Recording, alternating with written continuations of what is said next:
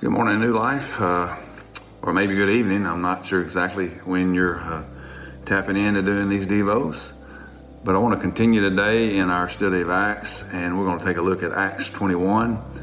And as I look at Acts 21 and all the way through the remainder of the book of Acts, it reminds me of the Wild, Wild West. It is like an old Western.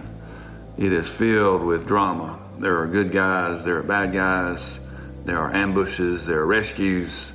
So it's just a fun, unique adventure just to read, especially the life of Paul, as his ministry and mission is now really zeroing in what his really calling is, which we'll talk about that in just a minute. But I want to highlight just one principle that sticks out to me in Acts 21, and it's simply this: obedience to Jesus is never easy. We look at the beginning of Acts 21 that even Paul's friends and loved ones were in disagreement or didn't understand why he was insistent on going to Jerusalem.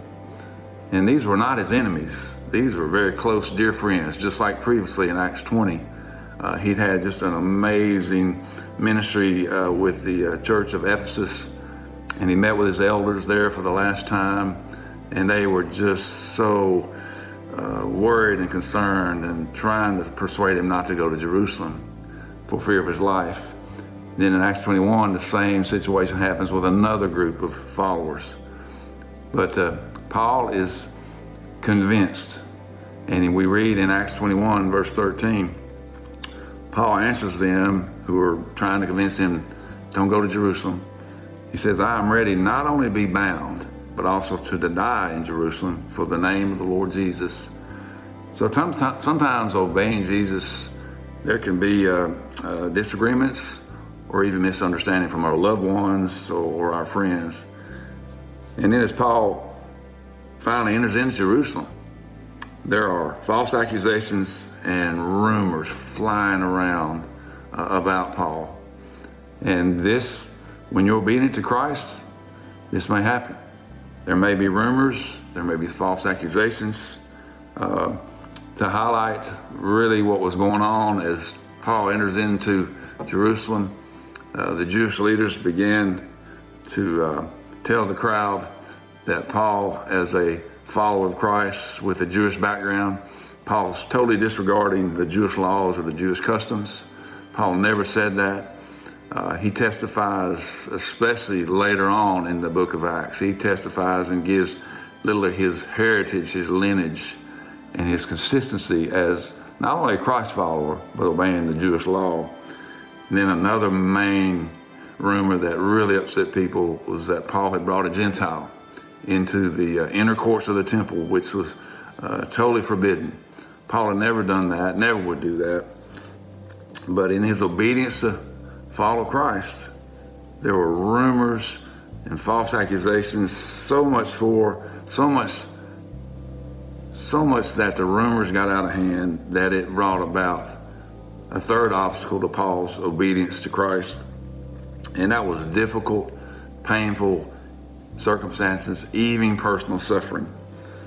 Because look at verse 30 in chapter 21. The whole city was upset, and the people came running from all directions. They seized Paul, they dragged him from the temple, and immediately the gates were shut. And while they were trying to kill him, news reached the commander of the Roman troops that the whole city of Jerusalem was in an uproar. Paul had come back to Jerusalem because he knew it was the Lord's will. He was being obedient, and a riot breaks out.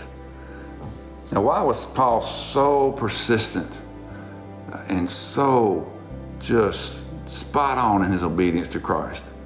Well, I think one of the most significant verses that we've already read about, way back in Acts 9, at Paul's Damascus Road conversion, the Lord speaks to Ananias in verse 15. He says, go, this man Paul is my chosen instrument to proclaim my name to the Gentiles and to their kings and to the people of Israel, and I will show him how much he must suffer for my name. Paul instinctively knew that he was going to be a chosen vessel by God, not only to reach his own Jewish people, but on a much larger scale. His passion, his drive, his calling in his obedience to Christ was to reach the Gentiles. And then at the middle of Acts 21, you see a very significant person, a commander.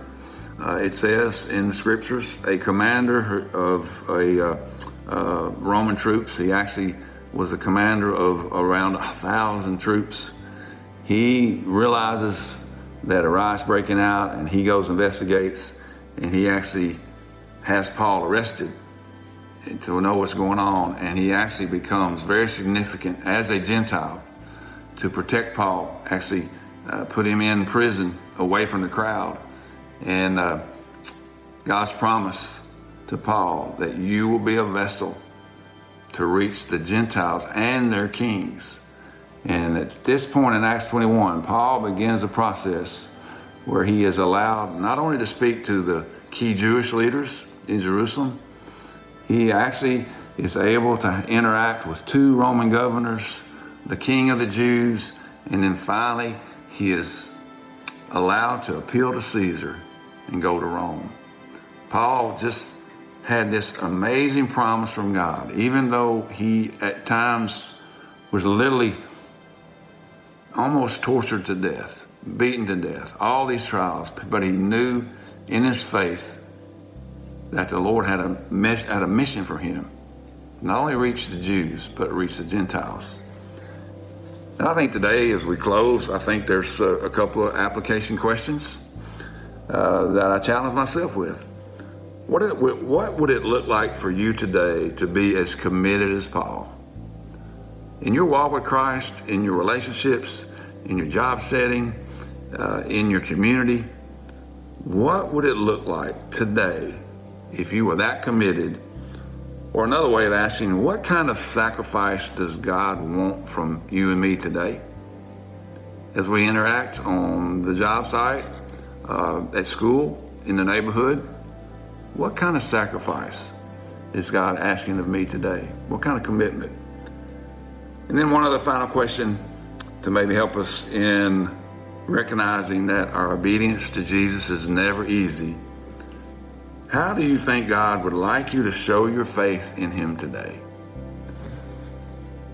How do you think you can be obedient today in whatever arena you're in? And how can you show with the same tenacity and commitment that Paul shows us? Thank you.